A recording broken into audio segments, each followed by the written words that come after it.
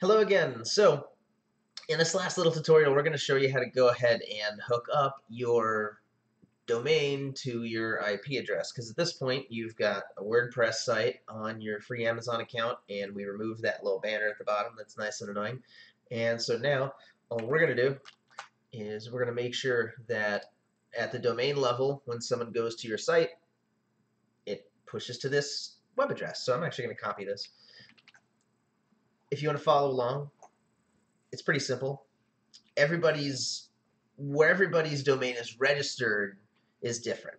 So your backend's going to look a little different from mine, but the technology is still the same. So somewhere wherever your domains are hosted is the DNS, or the domain name server, and we're going to adjust those settings. And those, yeah, there's a way for you to edit your DNS. So first thing is figure out where would you even go to do that.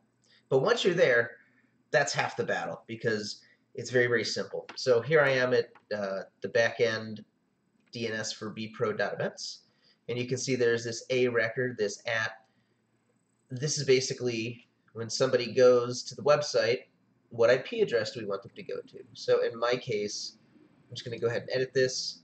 And again, your exact user interface is going to look a little bit different, but the general idea is all you have to do is take a record in your DNS, the main one, and update it to the site.